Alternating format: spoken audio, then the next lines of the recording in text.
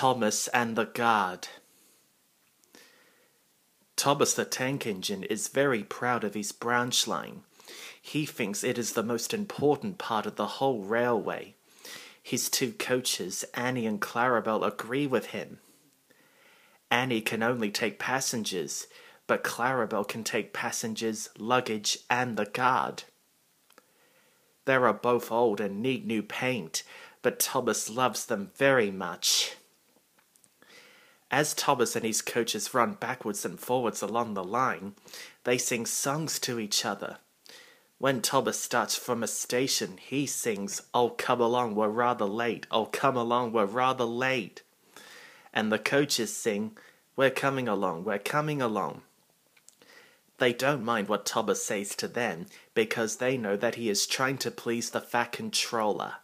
And they know, too, that if Thomas is cross, he's not cross with them.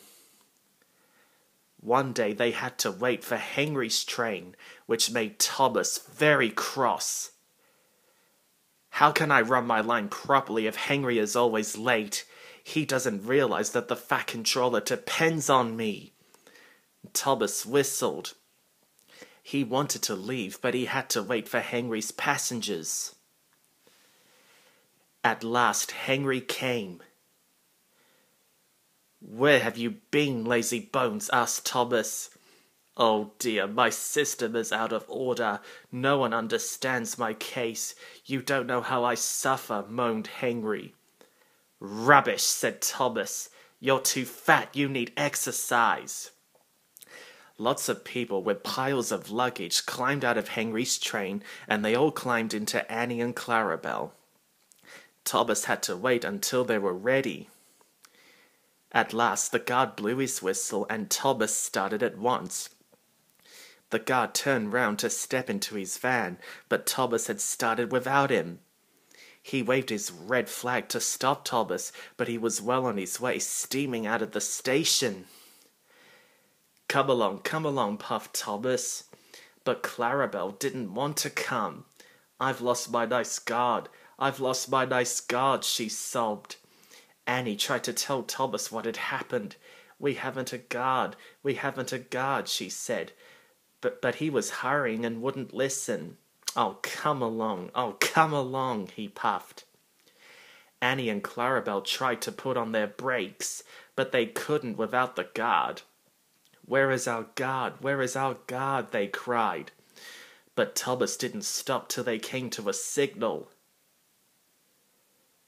"Bother that signal," said Thomas.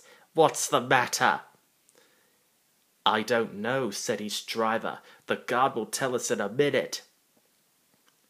They waited and waited, but the guard didn't come. "Peep, peep, peep, peep. Where is the guard?" whistled Thomas. "We left him behind," sobbed Annie and Clarabel together. The driver, the fireman, and the passengers looked, and there was the guard running as fast as he could along the line. He had his flags in one hand and his whistle in the other. Everyone cheered him. He was very hot, so he had a drink, and then told them all about it. "I'm very sorry, Mr. Guard," said Thomas. "It wasn't your fault, Thomas," he replied. "Look, the signal is down. We can go. Let's make up for lost time." Annie and Clarabel were so pleased to have their guard again that they sang, "As fast as you like, as fast as you like," to Thomas all the way. They reached the end of the line, quicker than ever before.